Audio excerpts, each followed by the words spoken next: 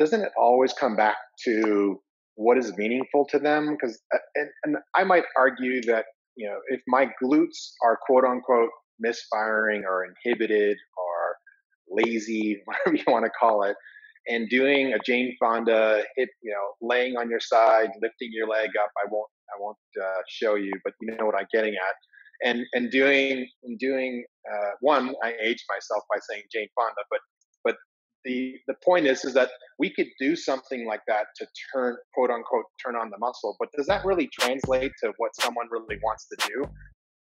Welcome to the Movement Code Podcast, where we help you decode movement, health, and lifestyle so that you can expand and grow. Hey guys, my name is Antonio Gerlay, your host for the Movement Code Podcast. I am a father, husband, business owner, rehab practitioner, and coach. Information overload has paralyzed many of us, and we are overwhelmed with good intentions and don't know what or who to trust. We aim to provide you clarity and confidence by bringing you expert advice for the everyday person. Thanks for spending some time with me today and enjoy the episode. All right, guys, welcome back. This is episode 4 of the Movement Code Podcast. We have been loving all of our interviews and our chats thus far. We have already recorded quite a few, but we're kind of batching them out and spreading them out so that we can, spread out all of the content that we've done thus far and not just drop it on you guys all at once, because we want you to be able to digest all of this information and really have the opportunity to apply it to your everyday lives. Today on our episode, we have Capo on the show, and as you'll hear in just a minute here, the introduction, it kind of threw him off. Capo is a great friend of Nichelle and mine, and we actually met him out in California while we were in grad school or in our chiropractic program. And he is also a Palmer West grad, and he had a practice out there, and he was highly involved with the school and giving back to the students.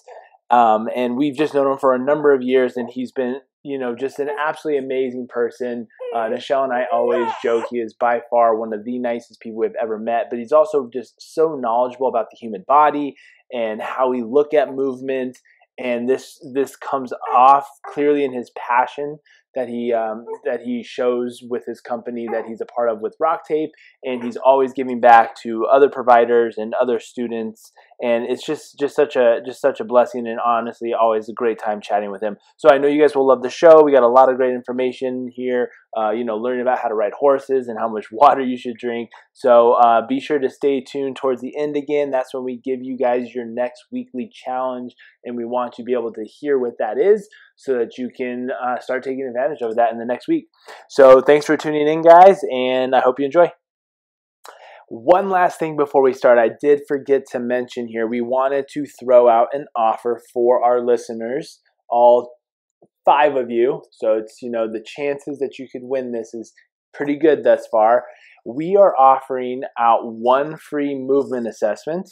This can be virtual or in the office if you are local here in Colorado.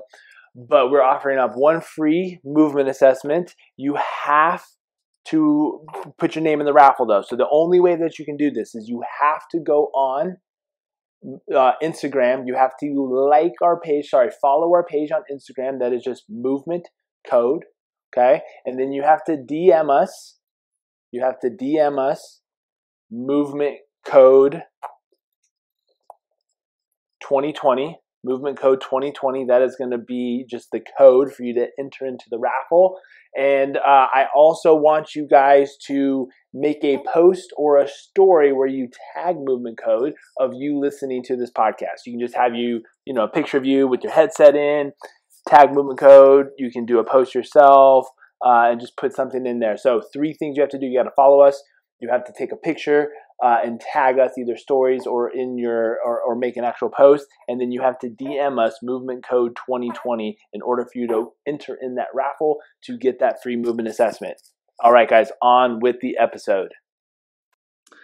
All right, welcome back to the Movement Code Podcast. Today we have a good friend of mine, a mentor of Nichelle and mine. Out from our alma mater at Palmer West, we have Dr. Steve Capo on the show. Good. Hey, welcome. Thank you very much. We talked about this offline, so it caught me off guard. I thought you were going to say the entire last name, but Dr. Capo works just fine. Steve probably. Steve Capo, a man of many names. Yeah, I threw myself off guard.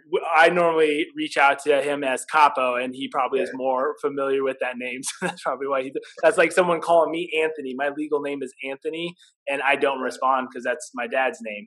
So I apologize for throwing you off. But Capo is an educator, a teacher, an author, and a fellow movement geek, and currently the medical director for Rock Tape. So he handles a very large, extensive team, they put out a ton of curriculum and content around movement. Most of us know Rock Tape as kinesiology tape, but as you instantaneously will notice and see, and after talking with them or even looking at the website, it's more of a movement company. They do more than just kinesiology tape. They have a lot of different products out there, from rock pods and instrument-assisted soft tissue devices. So if you guys are interested in any of that stuff, obviously be sure to check out Rock Tape's website. But that's Rock Tape. Where can people connect with you, Capo? Where can they learn more about what you're doing and follow you? Social media-wise, I'm probably most active on Instagram, and that's it's somewhat problematic, but the handle is called Fascia Doc, FASCIADOC. And to explain that a little bit further, I'm pretty interested in this layer of tissue just below our skin, which is coined the fascial system or the connective tissue system. And I think it's another component of the anatomy that not only the end user, the patient or client doesn't know about, even the clinicians like you and I are just learning about, but I think it's an important thing to consider, and that's why I just coined myself the fascia doc, because I dive quite deep into the science and anatomy, the utility of this network to help us move more effectively and efficiently. Well, again, check out Capo on Instagram. If out of the fascial system, which is something we're going to chat about a little bit further down the road here, this is the guy I go to because he's done a tremendous amount of research about it, and I trust everything he says, and it's been really very valuable in how we treat our patients and address our clients. But before we get down the rabbit hole, you're a cowboy now down in Texas, right? You guys got a couple horses. I'm curious. I've never ridden a horse, but what's it been like learning a brand new skill such as riding a horse when you're tied to and dependent on another animal's behaviors and action? Oh, that's a good question. So I'd be the best to explain that scenario as a novice. My wife and daughter are the kind of the up and coming equine specialists. I'm the newbie, and I think the experience as a novice on an animal of that size, learning how to navigate movement with that size of an organism underneath you is pretty unnerving. And the reason I say that is that you think you have control of your own body, but then you get on top of an animal like that, and learning to move from point A to point B while steering this animal is almost like relearning how to move altogether. You pull the rein on your right side to be able to steer the horse in this direction, and vice versa. And so the experience has been almost like relearning how to roll over, how to breathe, how to roll over, crawl, step and walk and run. So that's how I kind of explain it, is just relearning how to move again, just with a 1,000 to 3,000 pound animal underneath you. I can't even imagine. And it's funny you had mentioned that too, talking about the reins. I mean, I've ridden bikes my whole life. For a very brief period of time out in California, I had a motorcycle, and which was, if you've never ridden a motorcycle before, the Bay Area is not a time to start riding a motorcycle if you live in the Bay Area. But needless to say, when I was learning how to ride a motorcycle, I thought it was interesting how when they talk about turning, it seems instinctual to pull handlebars to turn the handlebars. but you actually did more of a pushing rather than a pulling. And for a while there, it just took me in our little parking lot session of learning, it took me a long time to really kind of understand how that piece together. But once you get it, it's seamless. And and here's another point, and it's a great point. And so I've done some motocross back in my day, and it's not only just and this is what you and I probably as the novice would think, that it's got to be the reins or the handlebars. In fact, it's more of changing position and pressure. So when I was riding and I'd be in the air, it's not, the contact point of my butt on the seat and my hands on the handlebar. It's actually my legs squeezing the bike to have control of it in space. The same thing's true with a horse. And trust me, I'm not the expert, but putting slight pressure on the inside of my right thigh to the flank side of the horse will cue the horse to do something compared to the other side. And that to me is like what I'm saying, relearning how to move is learning how to navigate reins, pressures, position, posture, all those things matter. And this applies to how I teach movement in general. Is like, you have to know where your body's in space to be able to move it effectively. On a horse, completely different game. Yeah, you throw 3,000 pounds in the mix now, you have a whole new mapping system. Yeah, and an increasing threat. So they can smell it, they can sense it immediately. So I think horses would be a great clinician to be able to pick up on pain, but they can sense threat. And so I'm not the most comfortable on a horse because I haven't navigated how to manipulate the experience. And so that's been, going back to your initial question, the whole experience has just been a cerebral one more than a physical one. Yeah, that's awesome. Now, that being said, what are and this is again kind of our world, and I think a lot of our listeners would probably agree when we say this, is there's a lot of focus around the hips, the glutes in particular, right? Like build the glutes, make the glutes strong, externally rotate, torque in. How can we maybe add into the conversation using more of the adductors, inward rotation, inward squeezing into our movement literacy or our movement mapping programs to maybe make our movement more efficiency or make our movement a little bit stronger? The focus seems to be, and the same is for the shoulders, right? We think everything's just inwardly rotated, so we always want to go outwardly rotated. Yes, we do find there's more stability and torque and tension there, but the adductors are a big component. Yeah, I think adductors are misinterpreted, and so I take it as creating balance. I'm not a big person in respect to symmetry, because that's a term that's used all too often. That we want to create symmetry, almost like a machine. We want our bodies to behave like a robot, and if there's any asymmetry in a machine, it breaks down. So we feel that we need the same thing in our own bodies. And I'm saying this because there's a recent a news report that was released on a research that was done with Usain Bolt. Did you happen to see that at all? Mm-hmm. So what the researchers found on the fastest man on this planet is that he had a significant asymmetry in his gait. The fastest man on 2 feet had significant imbalance from one foot to the other. In fact, he landed with 13% more force on his right foot, and he spent 13 to 15% more time on the ground with his left foot. So that point saying is that I'm not looking for symmetry, because that is all dependent on what you're trying to achieve, and your own body, your body's architecture, how you were made. But balance is telling your nervous system that I need just as much, external rotation or external torque, like you say, when it comes to the glutes, but I need to have control of that on the internal rotators and adductors, being the inside of my thigh. That's how I approach when it comes to, modulating or helping people move, is that they're told a lot of things, that your glutes are misfiring, or they're inhibited, all these terms that people are thrown with. And they say, well, if my glutes aren't strong, I better strengthen external rotation, abduction.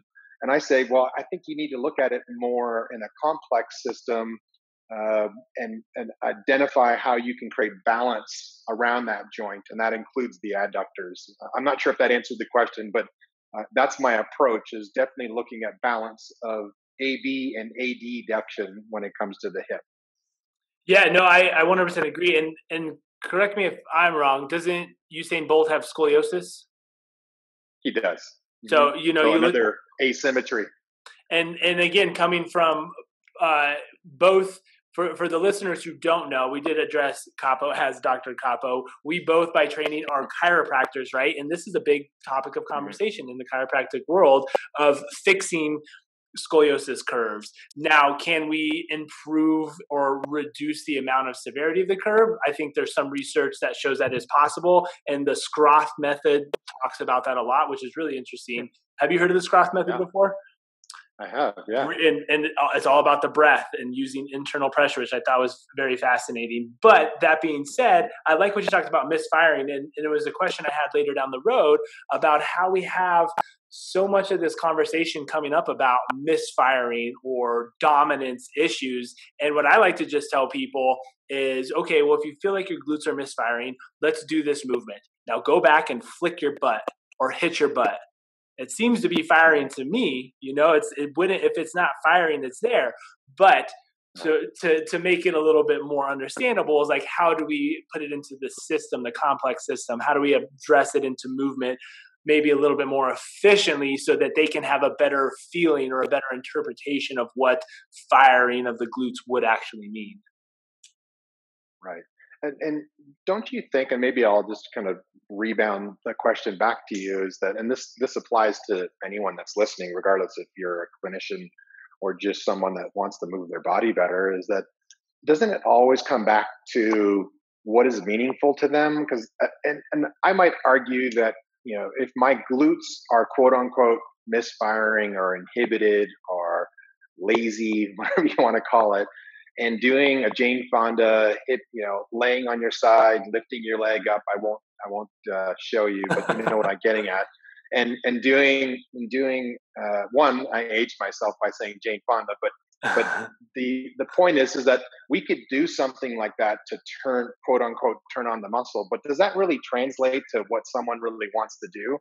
I feel better, if we're going back to our balance conversation, is that I want to put them in a position that is similar to something that they want to get back to, that's safe and reasonable for where they're at, and then make them work. And that would include firing their glutes and co-contracting or activating their adductors, their flexors, their core, their breath. So that, I think, and I know your answer already because we think alike in this sense, but that to me is more valuable of getting someone to figure it out, which might include glute activation, for someone that just says that they need glutes and putting them on the floor and having them do a clamshell or a Jane Fonda. Yeah, no, I agree, and it's funny because I think my opinion of that, to almost a fault, is on day one.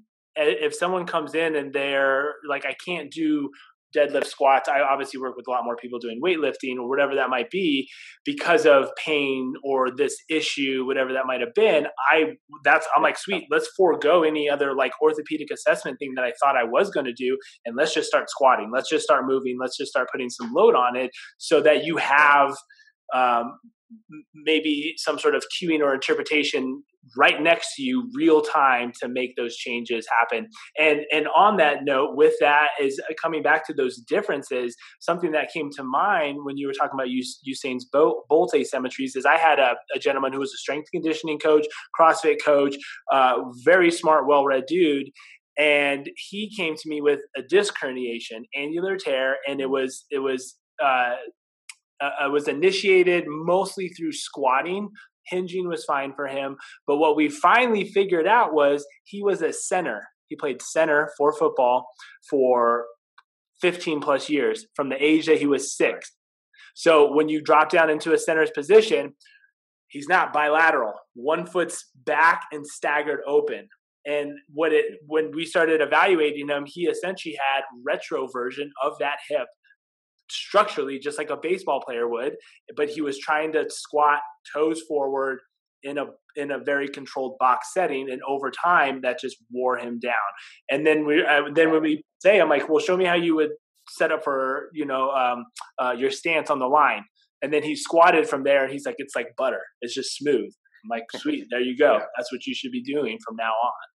Yeah, I love it, man. And you're speaking my language, is that whatever's meaningful to someone, or at least that they have control of, that decreases the anxiety around a movement that they might experience pain in, is the win. And so, you are going to be an outlier. I teach, worldwide, and I teach quite a bit within our profession. And the thought still, even though we're in 2020, I think, of this pandemic, I don't even know what year we're in, but the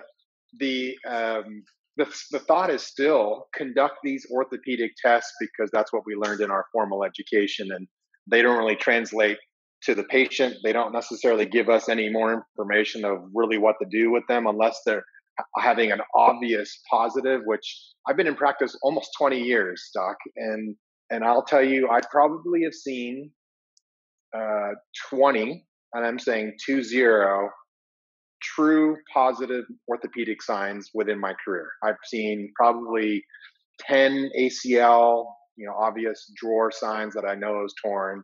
I've seen one straight leg orthopedic positive, true positive, and I can't tell you the other ones. Maybe some, knee cartilage, orthopedics. But your approach of giving someone a meaningful movement that they come in and say, I'm coming to see you because I got pain, and I had pain when I squat, and squat is my jam. That's what I want to do. Why not use that as your measure to say, how do I get you to move more effectively with less pain? And I can't see why that's wrong. I really don't. So on that note, which, obviously I use the example of squatting. I believe it was Power to the People, Pavel's book, Power to the People. It talks about how squatting is really a man-made movement, but we label it as such a functional exercise that we do. Right. And a lot of it's like, well, you get up and down off the toilet or a chair, all man-made things. Right. But in reality, deadlifts are way more functional. And there are obviously variations. To me, squatting and deadlifts are really the same thing. Yes, there's more of a hinge component than like a bilateral knee. But really, what do? If you pick up a rock, you have to hinge down, you pick it up, and then you might drop down like an Atlas stone, which then resembles more of a squat to then stand up. But I find it interesting that squatting is pretty, man-made up as far as a functional task. I don't know your opinions on it. You know what? I like it, actually. And I really haven't kind of broken it down that way. There's I'm complete in agreement that I believe that the hinge movement, and I think you said you were going to be having Dan John coming out pretty soon as one of your guests on this podcast. I'm not sure if I spoke too soon, but Dan, I've been following his work for quite some time, and Dan talks about his 5 core movements, and obviously hinge is one of them. And he kind of talks about the hinge being the fundamental pattern that we need to own, and before we should be really asking to load the system. And I completely agree. So the squat, the only reason I brought up the squat was that if that's a meaningful movement, I don't care if it's a triple jump is their meaningful movement, or parallel bar, round off, whatever that may be. I don't care. I don't need to be the expert in any movement. Like horses, for example, I work with some riders now, and I'm not the expert in riding, but I can break down any movement into the Dan John, core movement patterns. And then I can start to break those down into what is needed, both mechanically, what does the body need to do to make that shape? And what does it need neurologically? What muscles need to fire to be able to get yourself into that position? So the squat is just an example, but I totally agree that the hinge is a fundamental pattern that we should all own before we load our system. Yeah, I love it, and I've been trying to just, and on that note, with Dan John stuff, it's just simplicity, right? Is breaking down, taking Yeah. the complexity of what movement actually is, and then boiling it down, because we can't fully always replicate the exact same thing, but we know that when we do these basic movements, right, there's huge Yeah. carryover and bleed over to all these other elements. So true. So I wanted to bring up. The first time I came across the Brazilian study, the Brazilian study, right, was from one of your rock tape courses, and it Mhm. clearly defines the importance of movement and mobility as we age. Most people probably don't know about the Brazilian paper, but they know as we age, losing mobility is looked at as almost normal, and you can't really fight it. It's kind of like, it's a part of the process of getting old, right? Can Yeah. you Right. share a little bit about the study and how we can fight this aging battle of immobility or whatever that might be? Yeah. I think it's more complex than just immobility, but I get what your point is. And the study was probably one of the first, and there's now been uh, follow up studies in respect to this idea, but this was the first study that I know of that uh, made some correlation, or at least a relationship between how you move to how long you live. Don't don't even talk about how you move to how long your knees will be with you, or how long your back will sustain. It really can make a relationship between this is how you move and this is how long you may live. And so what they did was is they took 2,000 people, so it's a large sample size. This was they called it the Brazilian study because the researchers came out of Brazil, and it was done in 2012. And so they took these 2,000 people ranging in ages of 51 to 80, so like the older category of people. The category of people, I'm getting up to 50 years old, and so quite often I say, gosh, I just feel old today because I just don't feel like I'm moving so fluidly. So like when you start getting to that mid-century point, you start kind of identifying yourself as old, and so old has a connotation that I'm not going to move as well or as much, which is all incorrect. But the point was is that they took that category of people and said, how are you moving? And the movement that they did, I wonder if I could show you here. I'll try to Oh show yeah, you yeah. what they asked them to do was, let's see if I can take this up. There we go. So they asked them from a standing position, they just said sit to the floor. They didn't give them any other instructions. They go sit to the floor. So they were scored 5 points for sitting and 5 points for standing. But as they accomplished the task with those instructions, sit to the floor and stand back up, everyone had a different strategy. So some of them would drop down to one knee. That would be 1 point off. My hand would be 2 points off. My thigh would be three. So three out of the five would have been removed from your score of 10. And then coming up was even more challenging for people. So 1 point would be my foot or heel, two would be my knee, three would have been in my hand, four would have been my knee again, and then standing back up. So let's say four on the get up and uh, three for the get down. So I would have had a score of 7 for that get up and get down. Those people were followed for 6 years. And what they found was 159 people died. Let's be clear, not during the sitting and standing, but during those 6 years, 159 people perished. And the interesting thing in that research was the majority of those that passed away were those with the lowest scores, the ones that had the most points removed when they did the sit to stand. They took a cohort of that study and they taught them how to do that movement with less contact points. So they improved their score through movement correction. And they had a reduction for every point that was removed from their score. Maybe I should say, for every point that was improved on, they had a 21% reduction in risk of death. I can't tell you how telling that is to me, is that movement matters. And that is one of the mantras of our education that I foster within our platform, that movement matters. And even knowing how to get up off the ground um, matters. So that's what that study was all about. And I think it was something to take to heart.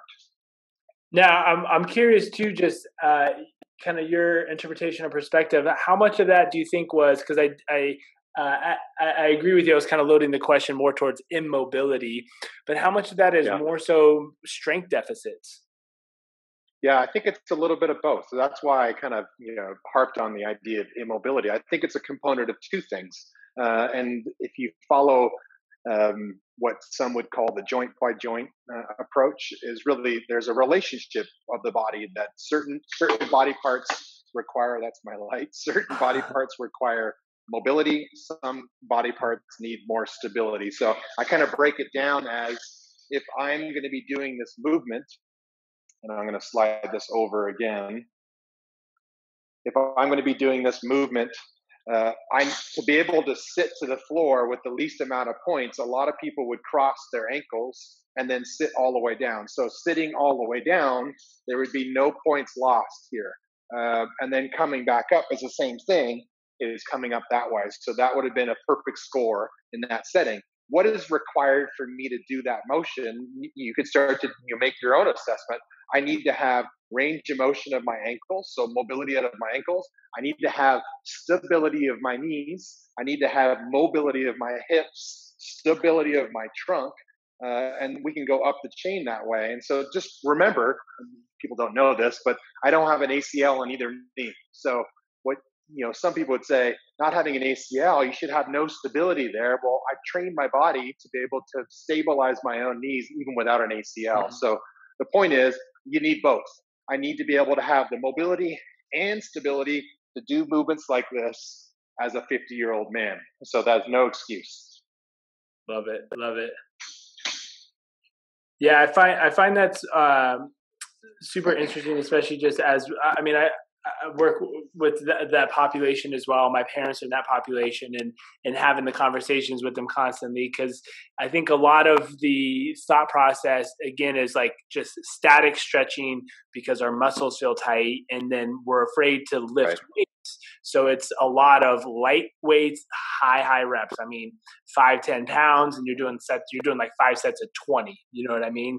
Almost to the point where it's just like you're flapping your arms up because it looks so light, and trying to encourage more joint stress, which would be deemed usually as bad, right? But joint stress to improve stability around the knee or to train the joint capsules of the hip. But more importantly is like getting under some fairly challenging load that makes you sweat a little bit. It makes you think about what you're actually doing. Yeah, I think you're absolutely right. It's just kind of identifying, there's multiple systems that we need to affect to be able to improve our ability to move. And the 5 sets of 20 is you're looking at that sub threshold level, still important, Mm-hmm. but is it going to be a strength need that you have when you lose your balance and you have to quickly kick one leg out to support your own body weight, which is a high load, reflexively? Otherwise you fall at 75, 80 years old and break a hip. And we know what the statistics say on that. So I think it's critical for people when we're looking at conditioning is to understand what are the needs of our body. And our needs span from strength and power and speed and flexibility and all the things that we know of in respect to the tenets of overall fitness.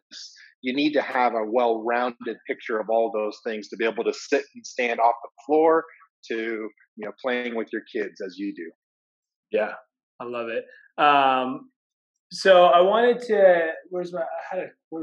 Sorry, I'm looking over my questions here. So we talked a little bit about the fascia and the intra, right?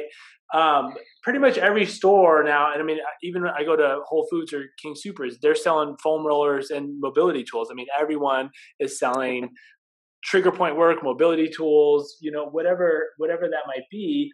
What are we really doing to our tissue and our bodies when we foam roll or smash muscles? So loaded. I think so you do this just to poke at me. Well, I'll say it this way: I'll make it less loaded, more of a yes or no type of question. Are we really breaking up scar tissue in our body when we're doing our generalized foam rolling preparation type of work? No. There's little to no evidence to suggest that we're mechanically manipulating this network of tissue that I talked about at the beginning, which is the fascial system. It's unlikely, let's say that from the science that we have currently, that we're actually manipulating this fascial system. And it's probably unlikely. And I never want to say that we know for certain, because the human body, we've been studying it for many years. And so, but the overall consensus right now is that we're not breaking down fascia, we're not manipulating it mechanically at least, and we're not breaking down scar tissue, because those are the things that people are told, is that you want to use this foam roller to break down the scar tissue that's related with X injury or surgery. It's unlikely. Now, are we seeing a difference? Yes. So the answer is twofold. It's no, we're not unlikely that we're mechanically releasing fascia or breaking down scar tissue. Are we seeing change? Yes. And that's the conversation that we should be having. Yeah. Now, that being said, though, I mean, obviously surgery is still more prevalent than ever, if not more than it ever has been, right? How do we break up scar tissue associated with surgery, right? Because we do know scar tissue is something that is real from incisions, whatever that might be. Is it more likely that we'll be breaking those up with movement in general, or are there still beneficial components of talking about breaking up scar tissue with massage therapy or external pressure? Yeah, so let's not misinterpret what I was saying. It's that it's unlikely that we're breaking it up, if that's the terminology that people have been given. Can we interact with it? Is maybe the term that I want to share with you and your following, is that we can manipulate how scar tissue lays down. It's really the problem with scar tissue is that if it doesn't align itself in the direction of forces. So if we're talking about my biceps muscle, that the fibers run in this vertical direction from my shoulder towards my elbow to be able to flex, to move my elbow. And if scar tissue is laying down in every other way other than in that direction, it becomes an impediment, or it becomes the barrier that limits your ability to move, and it can cause pain. So to say that we can break down the fascia to get it to reorganize is unlikely, but we can manipulate it if we get it early. And there's enough data to support this idea that even post-surgical patients should be manipulating the scar, even the incisions, and there's a safe way of doing so, to be able to start to provide a stress to the body, to be able to start to orient those fibers in the right direction. So scar tissue, like muscle, responds to stress. So if we start early, it's the easiest to be able to orient it and to align it in the appropriate direction. If we're addressing it later, movement has been shown to be the most effective way of starting to reorganize the ability for that tissue to align. And we can augment that with our hands or tools.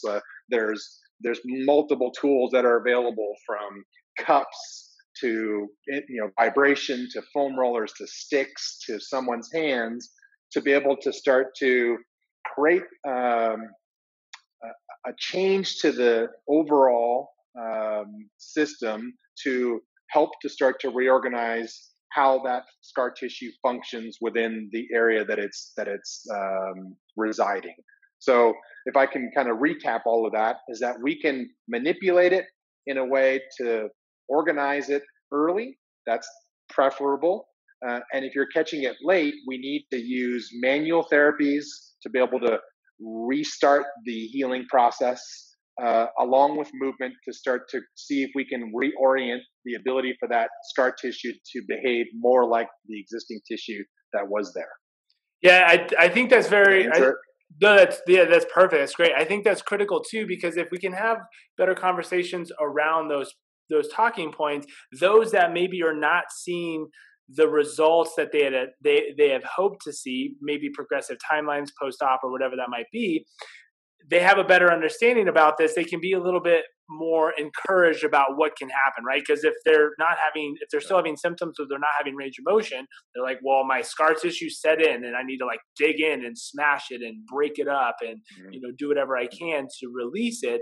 But if we have a better conversation about, hey, if we can play with this stuff, if we can interact with it with the tools, whatever that might be, and build this in with your movement-based system, this is going to be much more of a progressive program or system for you than just, crossing your fingers and hoping that all the smashing in the world is gonna melt it all away.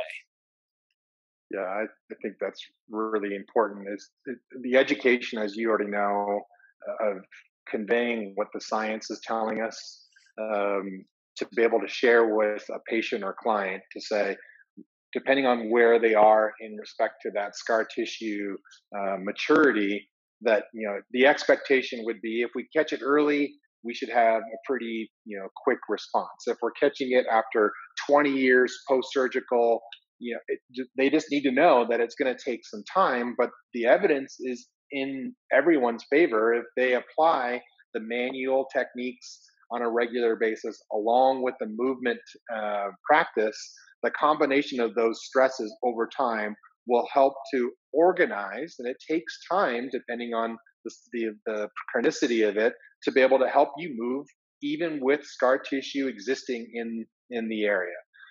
It's just more functional scar tissue now, and it allows it to behave more like the existing tissue. The crux of this conversation is change can be made. It usually is from stress being applied to the body. We just have to decide what is the amount of stress that could be managed over a period of time. That's why you see all these different tools, from floss bands to vibration to cupping to foam rolling to going to see a manual therapist to move it with their hands. It all comes down to what is the body and the nervous system able to accept, and you want to stick with the one that your body can manage, and then use that on a for the period of time to be able to make that appropriate positive change. And I think I love how you said functional scar tissue, right? Because like you said, it's not going away, but we can improve. We can make it better. You can make it so that your task, what was it? Parallel bars, half, I don't know the flip, riding horses, no squatting. I made it up. But we get you back to what you want to be able to do. It's not a death sentence per se. I love that. That's right. Movement, lifestyle, health included. What is one thing that most of us could do more of? I know that's a very loaded question, and as most of us know, it's kind of it depends. But most of us are overwhelmed, and we feel there's not a lot of fat to trim away. And while I don't necessarily maybe agree with that, most of us tend to lean towards like always adding something rather than eliminating. So with that being said, what's something that we're missing out on, maybe as a global population, that we really just need to think more of, be more mindful of, or add into our routine? Two necessary requirements for us to live, let alone just get through the weekend. And one was kind of highlighted at a recent conference that I was just at, that I just have misinterpreted for probably the majority of my life. So the two components that I'd like to add, because I can't just keep it to one.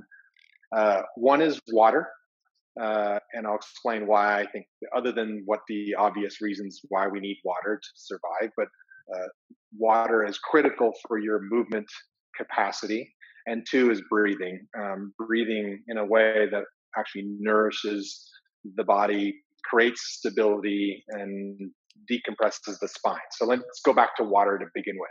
So I was at a conference. It was one of the leading researchers in the quantity and quality of the water that we take in, and he was sharing some of his frustration in what we're told about water. People obviously know that they should drink water, but how much is really I'm not sure how often you're asked, how much should I drink water, or if you're asked, which is another problem.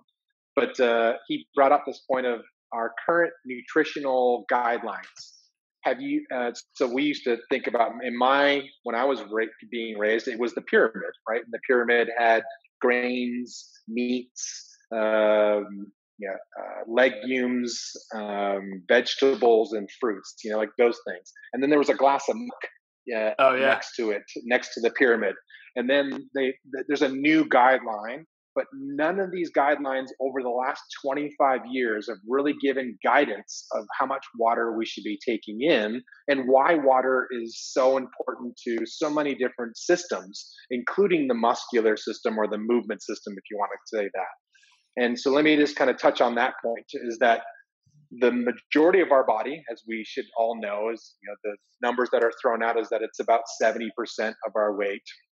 But the critical part in respect to our movement capacity of this fascial bag that I'm talking about is that for the skin to move on top of the fascial system, that moves on top of the muscles, on top of tendons, ligaments, whatever it may be, for all these tissues to slide and glide amongst each other requires a channel of fluid in between them.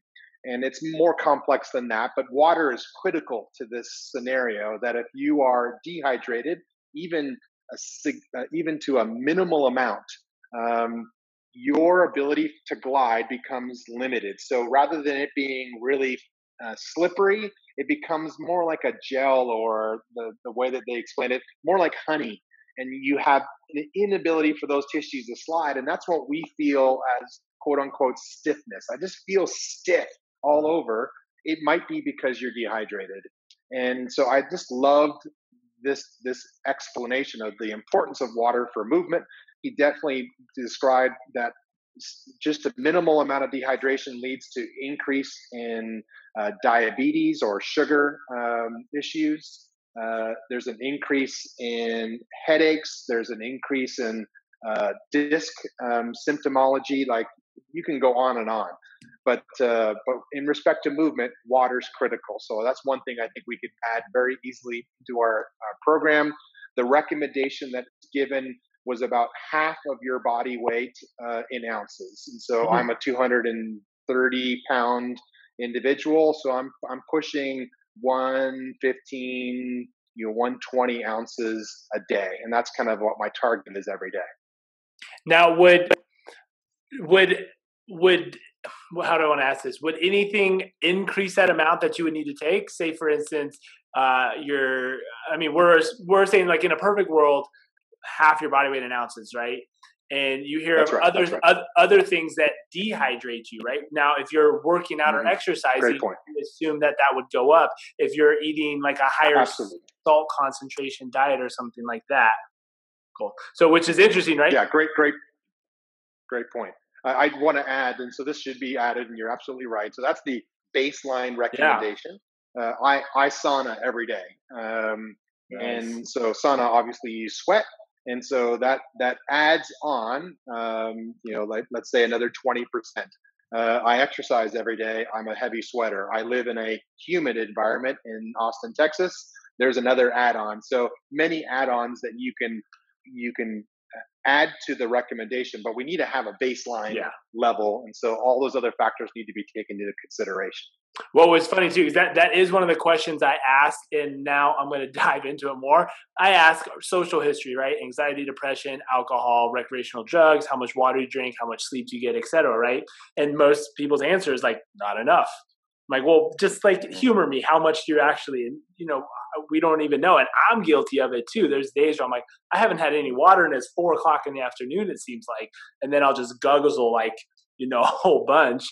But that being said, because I know a lot of my listeners, at least those that have expressed interest, all 6 of them, that they're parents as well, right? Does coffee count? Yeah. So this is the question that was asked as well, is that this lecture was at 7 p.m. and there was going to be a cocktail hour after this lecture, which is unfortunate because it's such good information that he provided.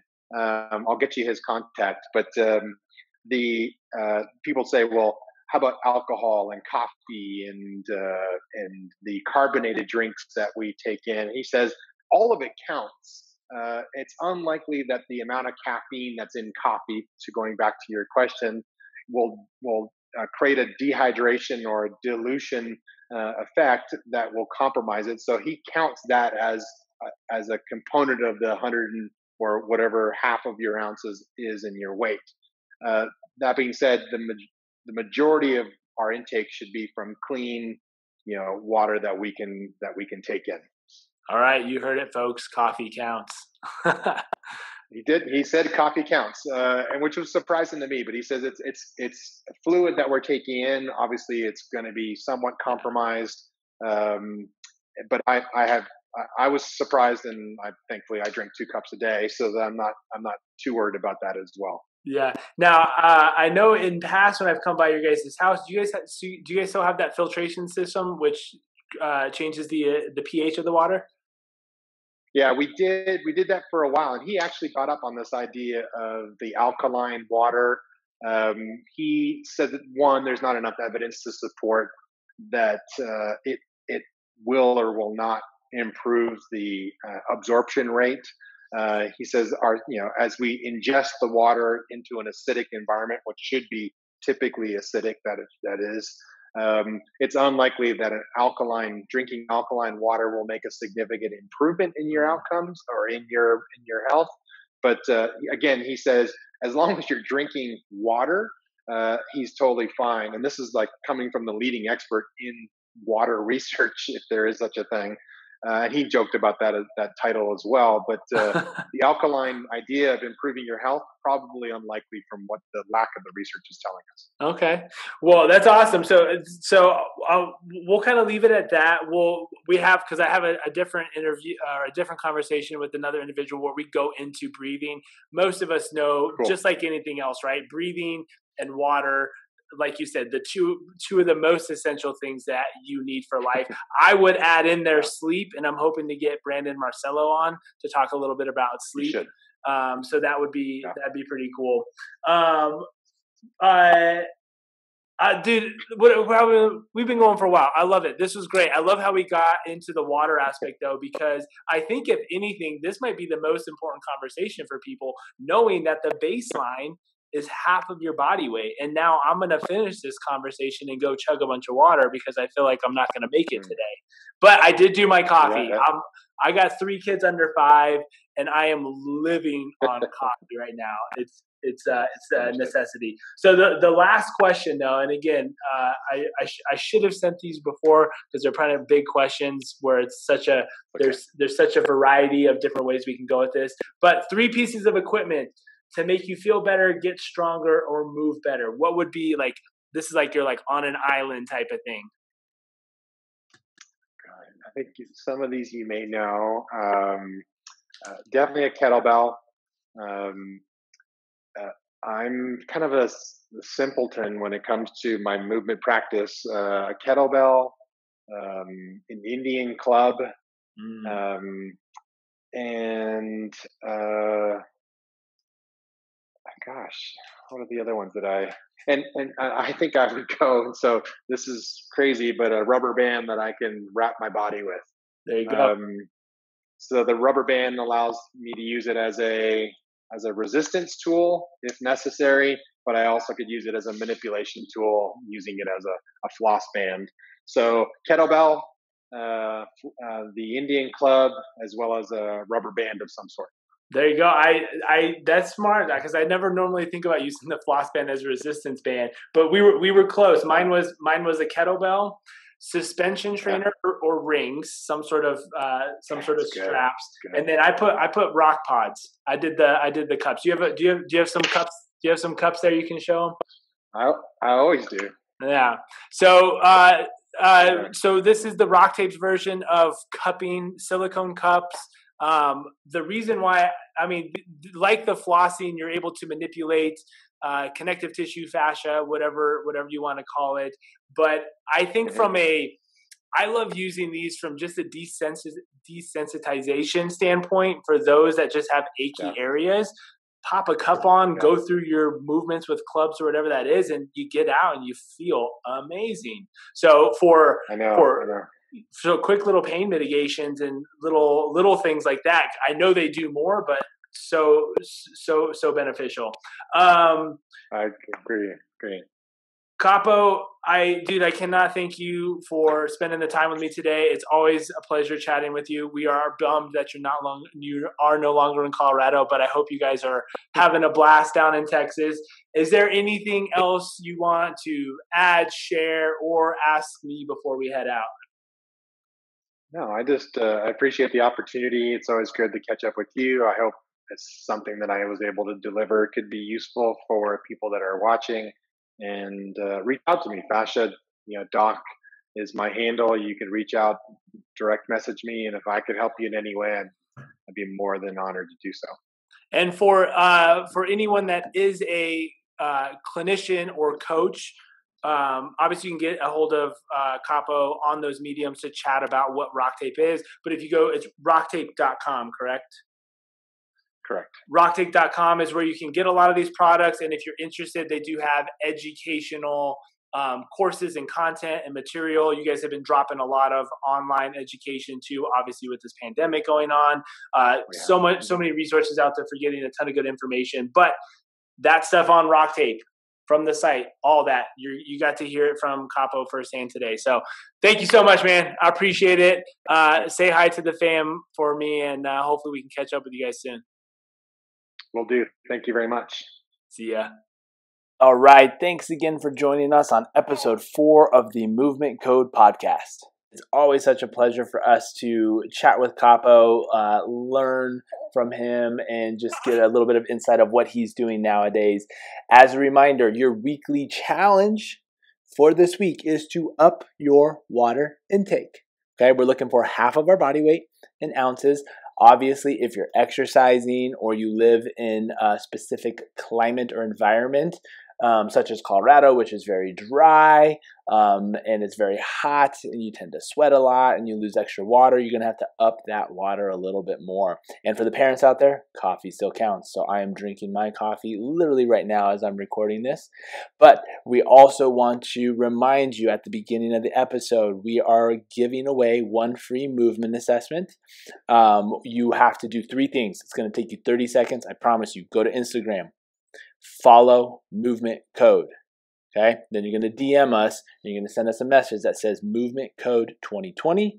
Then you're going to go back to your page or profile and you're going to either post a story or just a regular post about you either doing your weekly challenge or you listening to this podcast or maybe moving, but you got to tag us. You got to tag us at Movement Code. All right, there's only like 5 listeners, so your chances are pretty good. All right, thanks again for tuning in, guys, and we will see you next week on episode 6.